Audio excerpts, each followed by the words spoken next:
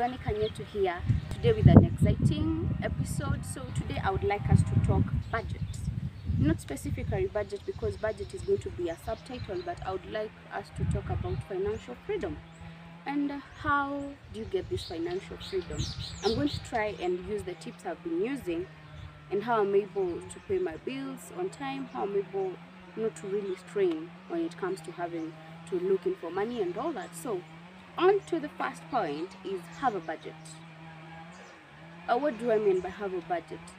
Do not go into a supermarket not knowing exactly how much you want to spend. You will end up maybe overdoing, maybe getting something that you don't really need. So have a budget. It's advisable have a budget before your payday. Any kind of payday, just have a budget so that you're able to say maybe groceries will need this much. If you're paying for your fee, this much and all that.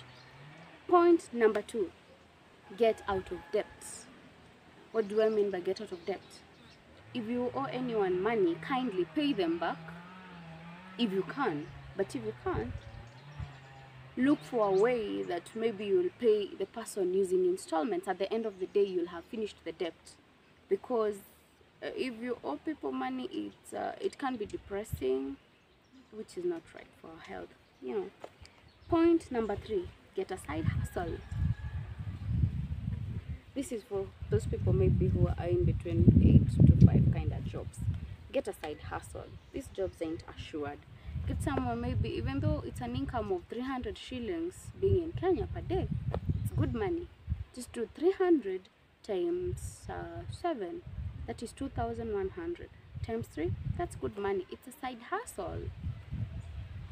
Point number 4, think before you spend. What do I mean by that? Think before you spend.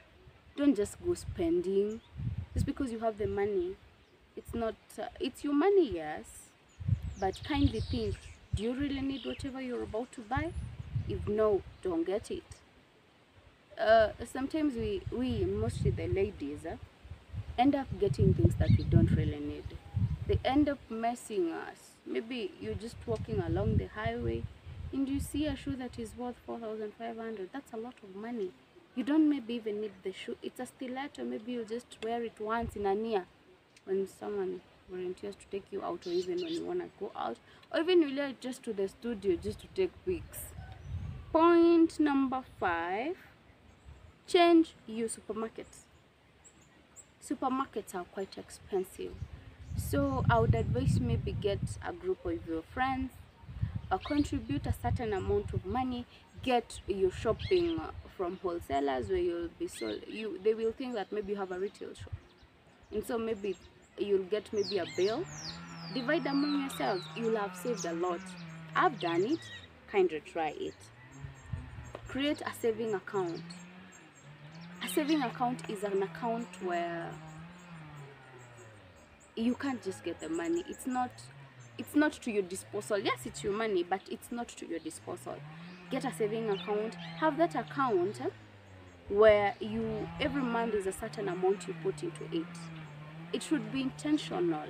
Not you're not supposed to save in that account just when maybe you have an excess of money. No, it should be intentional. Every month there's a certain amount you're supposed to save, and this will really help on the bad days. My final point, do it yourself. Do it yourself. Most of these things we don't need someone to do them for us. E.g., if you're really spending a lot of money on maybe your nails, you can do them in the house.